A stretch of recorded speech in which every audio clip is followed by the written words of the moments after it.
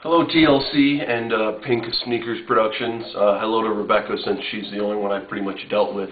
Hope everyone's having a great day out. I think you guys are down in Florida. Anyway, my name is Scott Derenger. I go by Scott Derenger for comedy. I'm 34 years old. My occupation is stand-up comedian, freelance writer, freelance comedy writer, and I also work at Wrigley Field as a waiter where the Chicago Cubs play. I grew up in suburban Chicago in Joliet, loving the Cubs, and then I went to broadcasting school with dreams of announcing for the Chicago Cubs because I wasn't very good at baseball. And now I'm a grown man, and I serve carrot cake. I don't use the bat that I dreamed of. I use a spatula, so dreams can come true in a really odd sense. I live about an hour away from my mom. I live in the city of Chicago, just north of Wrigley Field, and my mom lives in Shorewood, which, like I said, is about an hour away. How my mom's hoarding has progressed, it's come in waves. It was really bad for a while. Now it's not as bad. It was really bad for like 5, 6 years ago. It was really bad, but now with my sister living back at home, with the baby, and with my mom's mother-in-law living there, Rose, it's a lot of the clutter is out of those 2 rooms where they live, and now that stuff is kind of strewn about the house. She has gotten rid of a lot of stuff. She's burned a lot of stuff. She has big bonfires in the back. Some family members have come over and actually helped, but still, like, they've put a dent in it, but I mean, there's still a lot of work to be done. I've tried to help many times. When she does, see, here's the thing: is that she does great things. She gets the stuff out of. Here's what she does: she gets stuff out of garbage, brings it home, unloads it, and sometimes it sits where she unloads it, whether that be the front porch, the side porch, the back porch. I mean, she's driven through the backyard and unloaded stuff on the back deck, and it just has sat there and my stuff has gotten. Like, I had this really great Cubs old-style mirror, and it got shoved in with the other garbage, and the thing pretty much got ruined, and I wasn't happy about that, and she knew it. And she's like, I didn't know. Yeah, you knew that had been around for 25 years. But I've tried to help, like when she brings the stuff for the battered women's shelter, or the crisis pregnancy center, or the Humane Society, or the American Veterans, the American War Vets. She'll wash that stuff, and she'll take it to where it needs to go, but she can't really carry it all, so I kind of load it, and I unload it. She does a lot of it on her own, too, because I'm not there a lot. I'm on the road like I am right now. But she puts her body through a lot. She's diabetic, she's arthritic, she hurts all the time. You know, I spent a couple $100 to get her some of these I don't know, like massaging things. It's got like these scents, and they're like these heat and cold packs that you put on your body. I got her those for Christmas just to help her, because I know she's not good to herself when it comes to that. She definitely puts everybody else first. It's not even a question. But I've helped clean at times. I've taken it upon myself to, like, okay, I'm going to do this today.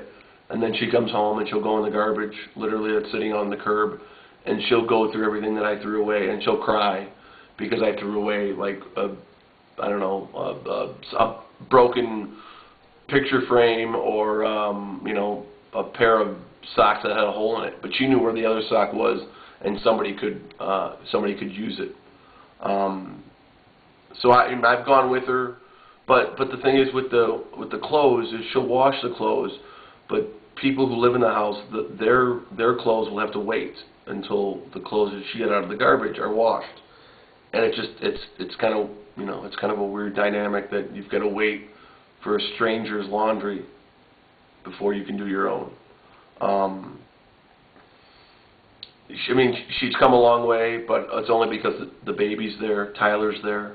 She has to, you know, she watches him when my sister's at work, and she loves it, because now that her mother's in a nursing home, Yaya used to live with my mom.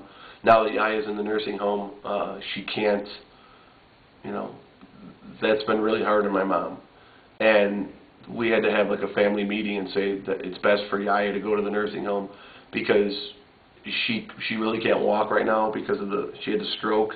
We don't think she's going to be able to walk on her own again. She wouldn't be able to function back and forth in my mom's house. And my mom's just not physically capable of taking care of her. More than the house, even if the house I think was immaculate, I don't really think my mom would be able to take care of her just because of her own physical condition. Growing up though, my mom and dad were married until I was 12, and the house was immaculate. I mean, for the most part, but my dad was like the house guy and didn't, nothing was out of place. My mom worked a lot. She sold Tupperware. She was a nurse. She did nurse jobs on the side.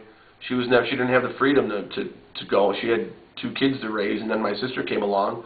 She had a 3rd kid to raise, So it was never a mess. That's why this is so, like, where did this come from? My grandfather, her father, Yaya's husband, he actually sold, among other things, he sold adult movies at a flea market out of the trunk of his car. And he eventually did it on one leg because he's diabetic and he had to lose the bottom of one of his legs. So, I had a one-legged, bald grandfather who sold porno out of the trunk of his car at a flea market. I don't know anybody else like that, so I feel, and here's what I do. I talk about it, I write about it, I talk about it on stage. Some people are like, come on, God strike me dead if that's not my grandfather. When my mom was growing up, the washer and dryer at home broke, and instead of my grandfather fixing it or getting it fixed or buying new ones, he went out and bought Yaya a laundromat. So he was able to do all of his laundry than everybody else's. So I think it's pretty much genetic. And the thing is, I've kind of developed my own little hoarding, but I hoard my own stuff. Like I've got a lot of baseball caps and T-shirts and things that I don't want to part with that like sit underneath my bed or in the closet. I mean, not nearly as bad as my mother because again, here's the bottom line with my mom. This is other people's stuff. It's not like stuff that she's accumulated on her own, like her stuff. This is stuff that she's gotten out of the garbage. She used to own a clothing store called Bernie's Big Bargains. And it was like a fat person's resale clothing shop. But let's say 3 items were sold that week, like 50 items came in. So the supply and demand wasn't really there. So eventually you had like 200 items sitting there, but only like 20 went out.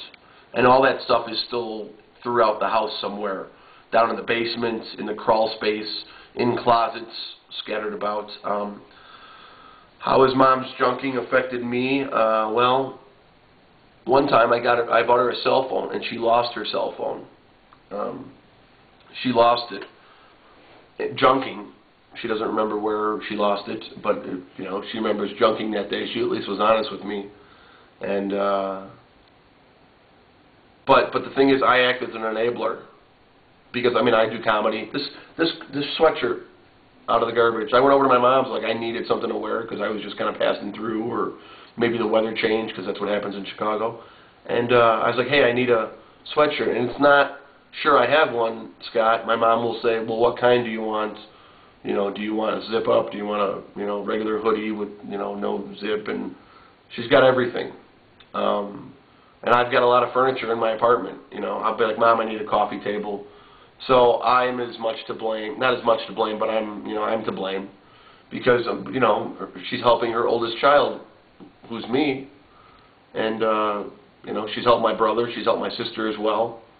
But Yaya, when she was living there, like the way the hoardings affected people, Yaya wouldn't let people come over to visit. She was kind of like shut in for a while. She didn't go visit people, or she didn't see people unless we brought her to see them. I'm gonna stop this right now so I can upload it to YouTube, and I'll finish in a little bit.